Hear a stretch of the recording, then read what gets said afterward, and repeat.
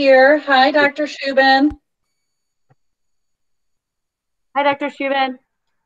See, you're muted right now. Yeah, Hey, I'm so used to Zoom, I'm not used to Meets. Good afternoon. How you doing? great. How are you? Well, thanks. Everybody okay? Yes, doing great. Thank you very much Excellent. for showing up. Well, my pleasure, of Hi, course. Miriam. All right. Well, to be respectful of everybody's time, since it's like 1 o'clock, let me go ahead and can everybody mute themselves, please? So, Dr. Shubin, some of the students were able to log in to your talk at Harvard also. Oh, awesome. Go ahead. Great. So that was pretty neat. Thank you very, very much for joining us. I am just really honored to have you. I know it's really exciting for my students and for those who are like working right now or can't hop on. They're going to watch the recording, so that's really exciting also. We just finished the evolution unit and we're going into ecology. So it's kind of just a really great wrap up of the unit and looking into what we're going forward. So I have a list of questions from the students, from some staff members. We do have some staff members on. And the first question is about your time in the Arctic. You spent, what, 6 years studying in there? What was the most unexpected part of spending 6 years studying in the Arctic? Well, you learn a lot about yourself. I'll put it that way. So we worked there for 6 years, but to find Tiktaalik. So it took us 6 years to find the fossil, but we worked there for another 7 after finding it. So we worked there for 13 because we found more. We found 20 of them because after we found it, we went to get more. And I brought a little friend. This is Tiktaalik rosea. I don't know if they've seen this is the cast of the skull. Anyway, so yeah, when we go up there, we work in a small team of about 6 or 7 people, sometimes 8. Each of our own tents. We have a kitchen tent. The weather can be really great. It could be really terrible. It's usually in the Arctic, it's around, it's at 20 degrees to 30 to freezing, somewhere in there in the summer. It's daylight 24 hours a day. That's surprising. There are polar bears up there. That's not too surprising, but that's what it is. Some of the surprising things are, you feel so privileged to work there because in many places, nobody else has camped in these sites. Nobody else has walked these sites. You're oftentimes the first person to visit these areas ever, and that feels really special. You can drink the water right out of the melting glaciers. I mean, I don't carry a water bottle. I carry a mug. It's pure. It's the purest water on the planet. So you're just like, that's surprisingly beautiful, right? You can just take a mug and just drink the water from the streams. It can be incredibly peaceful there. On a good day, it can get up to say 40 degrees and just quiet and just gorgeous. You have the whole place to yourself, no people, no internet, no cell coverage, no wireless. I mean, imagine that. You're just cut off from everything for 6 weeks. In today's world, that's kind of surprising, right? To be just removed from the grid so thoroughly. It does amazing things to your brain, to be quite honest, because you get used to it in a really nice way. Everything becomes quieter. You realize all the focus you lose living as we do, tied to our electronics. Imagine living 6 months with no cell, no wireless, just the 5 other people with you. Social Yeah, it's tough. isolation on steroids. It is social isolation on steroids. So, to some extent, it's talking to folks about it. They say, what have you learned? I say, I learned what I'm going through now is not as hard as when I go in a tent like up there. One thing, so it gets challenging. So to answer the question in a little more detail, it's not always fun because you can get bad weather that persists for about a week or two and you get stuck in your tents. And people can get, if you're not finding fossils, it's in bad weather, you're isolated and removed, it can get tough. So there are a couple tricks I have for keeping things normal. And one of them, you're going to laugh. Yeah, I know you're going to all laugh, but it's really true. Take great food. If you take great food, in particular, candy, chocolates, sweets, licorices, anything people like, just find out what people like. It really will change attitudes. It's amazing. It's really true. So, if one of you was to come on one of my expeditions, I'd say, what's your favorite dinner? What's your favorite breakfast? What's your favorite lunch? What's your favorite candy? What's your favorite dessert? And I will make sure I have it in spades so that if at the end of a long day, you have something really fun to look forward to. And one of the other side benefits, I work in Antarctica now, one of the side benefits is you burn like 6,000 calories a day. So, that translates into about 5 chocolate bars that, I'll still lose weight if I, 3 Toblerones and, 2 bags of Twizzlers, so I'm not proud. I'll eat a lot. It's really fun. And that's so when it gets going really tough, the food really helps. That surprises most people, but it probably shouldn't. You had mentioned Tiktaalik and you showed us his cast just now. One of my students wanted to know, since you said that that's an Inuit name, what does it mean in English, or is there it's basically their word for a large freshwater fish. So they hunt, the Inuit, and they hunt in the ocean, but they also hunt on these sort of ephemeral streams that the glaciers melt. Sometimes salmon come up, and there are fish that they can catch in the streams in the western part of the Arctic, and they call them Tiktaaliks. And so that's when we talked to the Inuit elders, we wanted a name from their language, and that was the name they came up with, and that was also the name we could pronounce. Their language is actually challenging to pronounce, and so we that was the winner of the competition. Let's put it that way. Perfect. Another student asked, "What is a paleontologist, and how do you become one?" Okay, so is paleontology. When I went to school, when I went to undergrad, I took an evolution course in my first year at college. And it was taught by a curator at my local natural history museum. And he brought all these casts of skulls and things like that. And I was like, oh, I like this. This is really fun. So when the course was done, I volunteered at the museum. So that's the first thing I ever did. And what I would recommend is volunteer at a local museum or a local laboratory with, whatever you're interested in. It helps to get out of the classroom, use your classroom experience, because that's incredibly important, but then work with, work in a museum. They love to have high school and college students. And that was so important to me because working in the museum, I got to talk to other scientists. I got to see what it was like being a scientist. I had no idea. Nobody in my family was a scientist. So it was my first exposure to that. And then I got invited on a field expedition in my sophomore year of college. And I got invited to go to Wyoming. They were looking for dinosaurs and mammals and the Cretaceous rocks and a ranch in southeastern Wyoming. I'm like, yeah, I was terrible. Okay, it's not where you start, it's where you end. I broke more fossils than I found that first year, but I knew I liked it, and I knew if I stuck with it, I'd get okay, and I've gotten okay. So, but I didn't start off okay at all. I was pretty far from okay when I started. Persistence that pays off in the end. That's true. It's true for every field. You got to stick with it. Yeah, in your talk in Harvard and in your new book, you talk about a lot of genes aren't new, but rather they are old genes that are repurposed. What's your favorite example of this repurposing of genes? Yeah, so a great example of gene repurposing are the Hox genes, the genes that are involved originally in specifying in development of the vertebral or the vertebral column.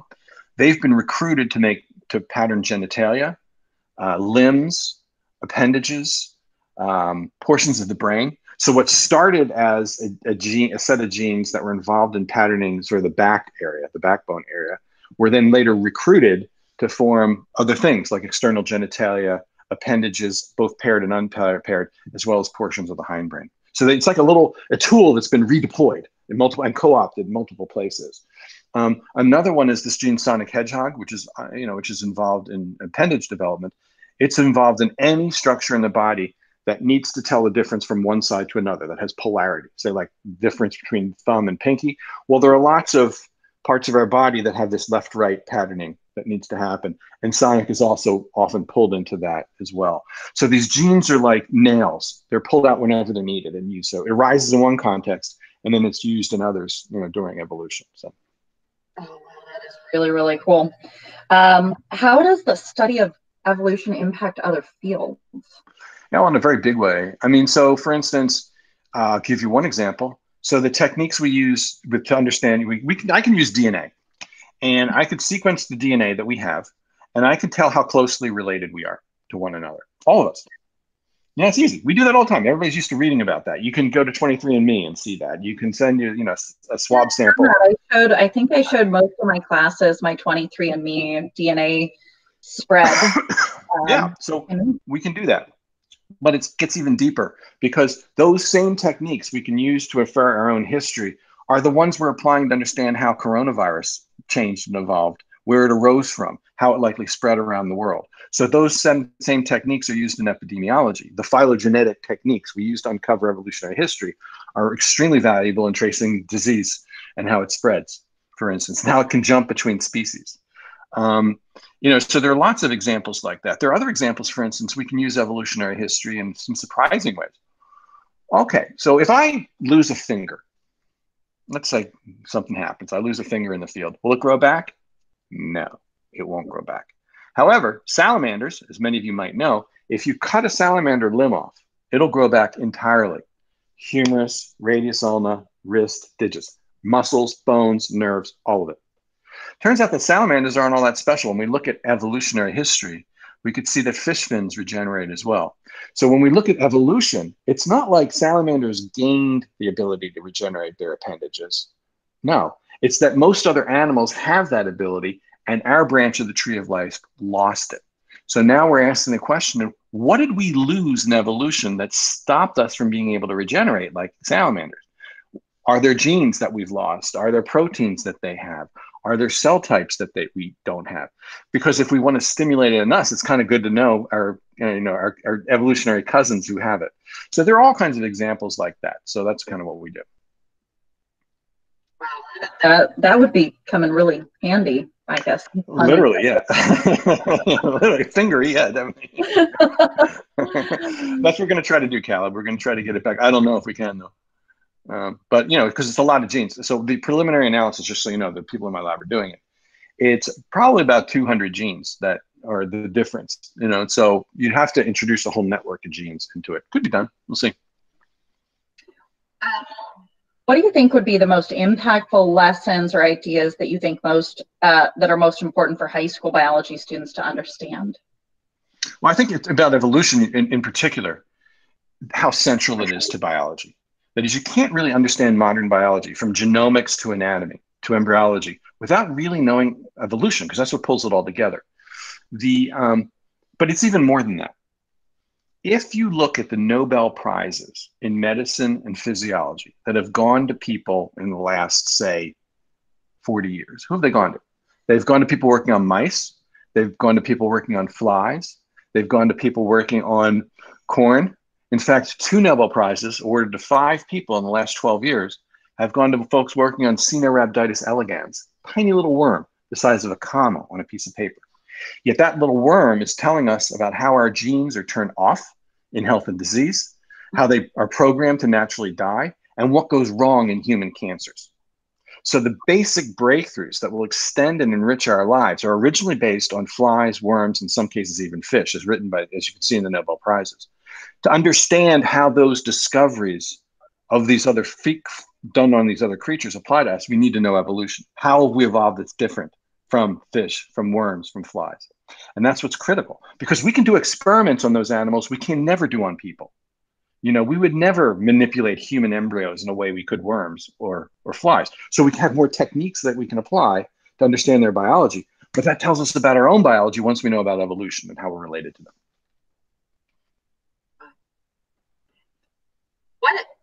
What's your work like? How much time is spent reading, writing, teaching, and how much time do you still go in the field? Yeah, so I'd say most of my time is spent in Chicago in the laboratory here. I run a laboratory of about 12 people. So you get up in the morning, I have lab meetings. We do a lot of molecular biology on Hox genes in my lab, meet with the people who are doing that. We have a CT scanner downstairs. So what we do is most of the fossils that we find, such as these, we've CT scanned. And we have them on digitally, so we work on the digital scans of the fossils quite a bit to understand and compare. So a lot of time is spent on analysis and writing. Field work is usually 2 months a year. Usually not this year, obviously, because of the COVID-19, but 2 months a year is the standard sort of thing. Antarctica is 2 months. Arctic is, usually about 6 weeks, something like that. Writing, so writing books, I'll do that on weekends, things like that. So yeah, so it's a balance. I'd say most of it is in meetings and talking about the analysis of scientific results. Next comes writing papers and books, and next comes fieldwork. Are you still teaching in the anatomy lab? No, I teach an undergraduate anatomy course. So freshmen who come to the University of Chicago, non-majors, I teach a course for them in the fall. It's on your inner fish, basically. And I know that you just wrote and published a new book. Right. Are you working on another one currently? Not yet. I'm taking a bit of a break. We're doing a lot of lab work right now. So as I said, one thing that's occupying a lot of my time when I'm not doing the school visits is we've scanned the Tiktaalik collection, we have 20 specimens of Tiktaalik. So we scanned all of them. And so we have all these data, and don't tell anybody, but we found a new Tiktaalik, a new kind of Tiktaalik, not the original. It's a different genus. So probably have a different name in one of the blocks. And so it came out in a scan. So we're really excited. It's, so in fact, later today, I'm going to meet with some of the graduate students about that. And we're going to talk, so we're trying to work it. We can't get it in the lab now because of obviously the school's closed, and be probably closed for another month or so. But once we're back there, we got to rescan everything in higher resolution. But right now we're trying to understand what we have based on the kind of the initial scans, the searching scans we did. That's exciting. Are you you're still working on the evolution from, water to land? What other big questions? Yeah, we're doing that. So we're working in Antarctica. So our last 2 expeditions have been towards the South Pole, about 600 miles from the South Pole, in rocks that are similar to those that produce Tiktaalik, a little bit older. And we're working on those. We collected a lot of fossils last year. We were there. Can I share a screen? Is there possible to? Oh, no, it's tough. I can't. Actually, no, Google Meets doesn't let me share. I'm on a Mac. It doesn't let me share my slides too wide because I'd have to show a PDF. Let me see if I have it.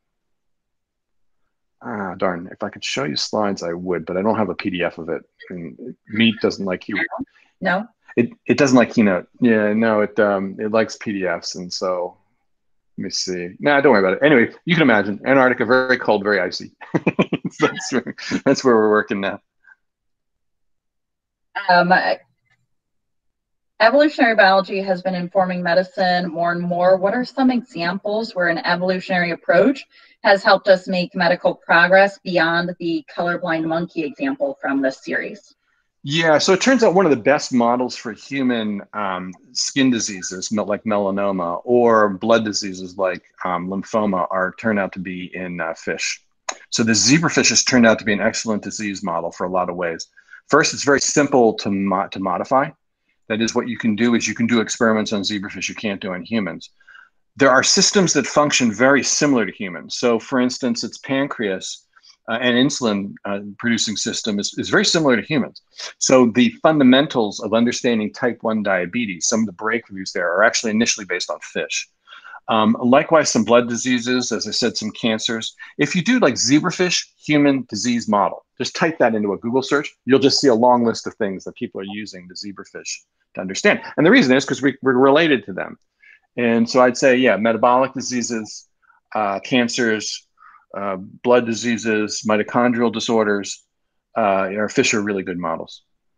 So those are some of those same fish that you just have in your tanks, like normal aquariums. Yeah, there's one fish in particular called the zebrafish, which is, most scientists who work on fish are working with zebrafish because we have the genome, we have a lot of tools and resources that labs can share on it.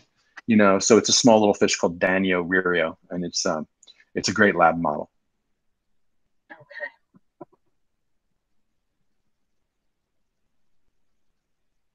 So if you want to become a paleontologist, what should the students study outside of high school? Right, good question. You definitely get a good training in biology and geology. So in biology, you want to know anatomy and the diversity of life. There are lots of courses on those. Helps to know ecology. Know geology. You got to know a lot about rocks. You got to know a bit about, because you got to know where to find, if you want to know where to find fossils and what fossils mean, you got to learn the rocks. And so there are 2 tracks for people to become a paleontologist. Either they study geology and go in it that way, or they study biology and go in it that way. But in either case, they need both geology and biology.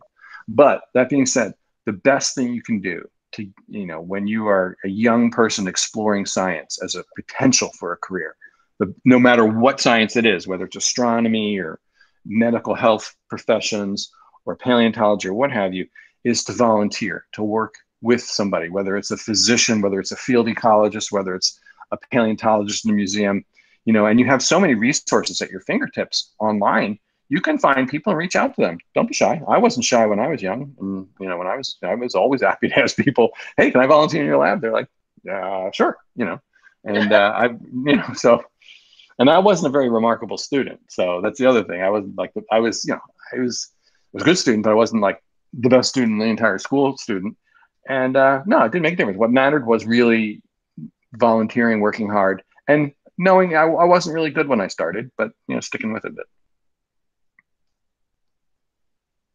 All right. When creating the Urinary Fish series, was your main goal to provide like scientific fact and reasoning to educate the general public on evolution, or was it to persuade and inform those who were either opposed or intimidated by evolution?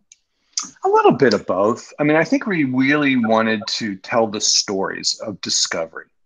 That was our motivation. Our motivation was to show not just what we know, but how we know it, and how do people make discoveries. Because we thought that's the best way to, engage a general audience. I mean, I could have done the whole show about the anatomy of Tiktaalik. I would have loved it. You would have hated it because it's just like anatomy. But the key thing, though, is that once you tell the discovery story, how we knew where to look, how we stuck to it, it becomes much more understandable because stories are very powerful. So, we realize that it's the power of storytelling because it helps us as a species, as people, remember things. We remember in the stuff in the context of stories we would never remember the same way otherwise. Just think of a movie you've seen and how all those little facts you saw over 2 hours, you can remember most of them because they're part of a story. If I was just to sprinkle those facts out at you, you'd never remember that, this guy Darth Vader was wearing black, but it in the context of a story, you can tell, So anyway, it's stories. But you can do math. I mean, Caleb, no, math can be, read books by Steven Strogatz. He tells the stories of how scientists uncovered, theorems and so forth. It's a different way of knowing. They're not traveling to the North Pole or anything like that. But there are discovery stories in math, which are interesting. But I mean, if it is different, it's easier for me to tell stories, in paleontology than it is for a mathematician, obviously, to tell stories about a theorem. But that was our goal with the series. And so as a consequence, we wanted to get the word out on the inner fish. We weren't as interested in anti-evolution people because you're not always going to change. It's hard to change minds, I mean, you can spend a lot of effort trying to change people's minds and you're not going to. Some people have very deeply held views. Ours was just to kindle interest.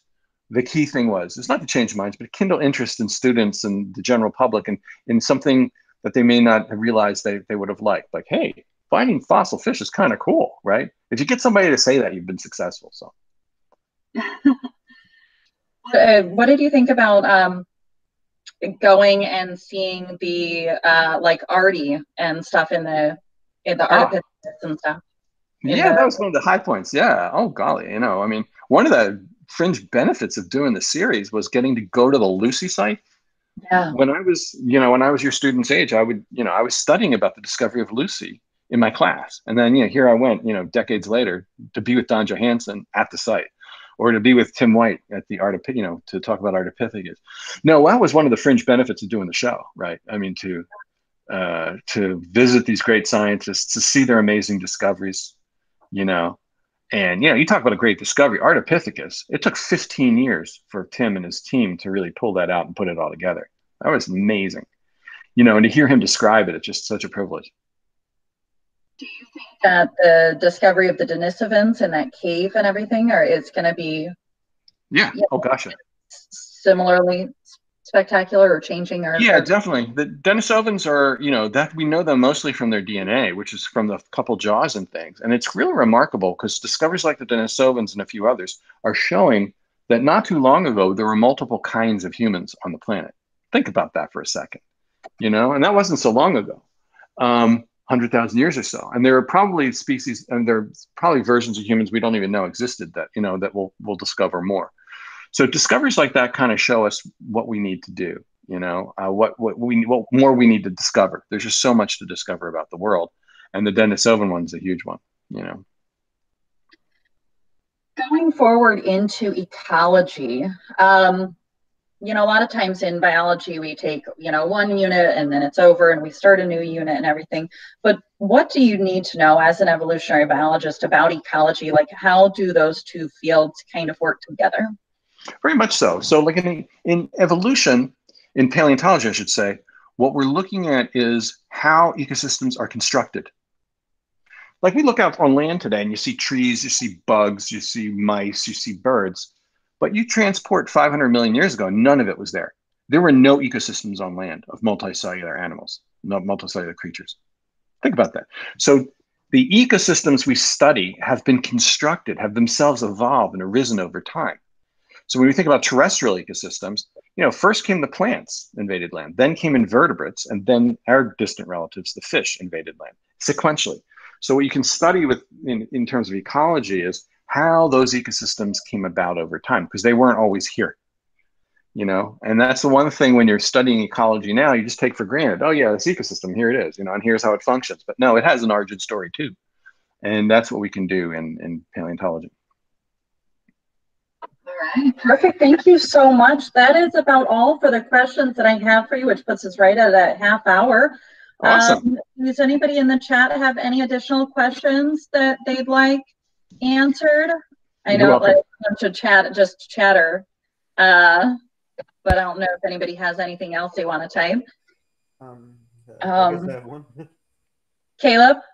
So are fish related to any non-vertebrates?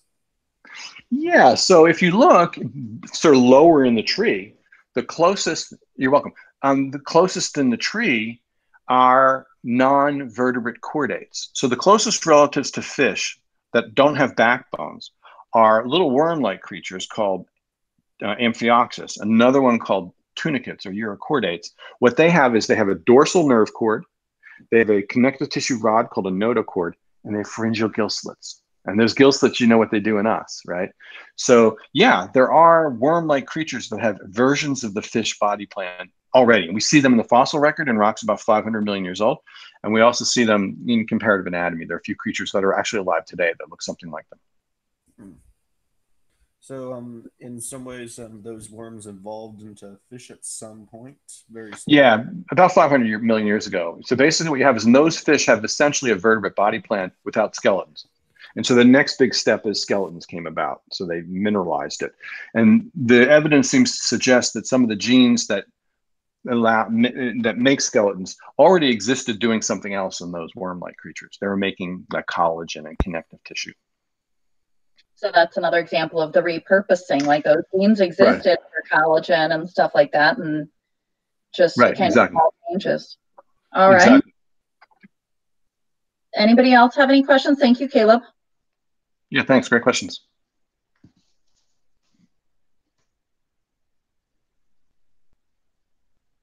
I think that might be about it. Thank you so much for your time, Dr. Shubin. Oh, my pleasure. Appreciate it. You guys are great. Wonderful. What a wonderful set of questions. Thank you so much, everybody. And round of applause. Good job. Loved it. Thanks. Thanks, guys. All right. Wonderful day. Okay. Hope you and yours can stay healthy. Take care. Bye-bye. You too. Bye. Thanks, Bye, guys. Miss Urban. I'll see you later. See you. That was so lit. Hopefully you liked it. It was so fun. I'm glad you guys came. Thank you so much for showing up. Appreciate it. I recorded it. I'll post the recording, okay? All right. Bye, guys. Bye. Thanks. Bye.